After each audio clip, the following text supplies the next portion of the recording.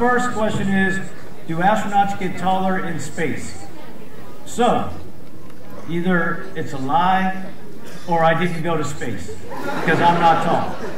But it actually, because of that microgravity environment, your spine actually does stretch a little bit. And so it is true, and when you first get there, your back kind of hurts because you do have that elongation of your spine. And you know, astronauts, they will grow more, some more than others, but unfortunately, it doesn't last. And so when you come back, being back in gravity, it then compresses again. So that's a true statement. We do get a little bit taller.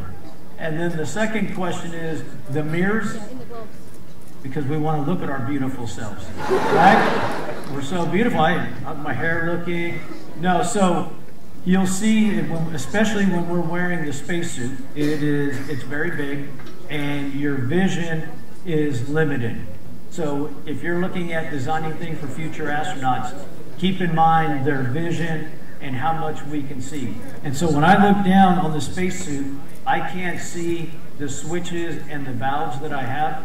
And so we use that mirror so that we can then adjust our cooling, we can turn on batteries, and we can look at those. And so in Houston, where we train, we have spacesuits and all the letters are backwards.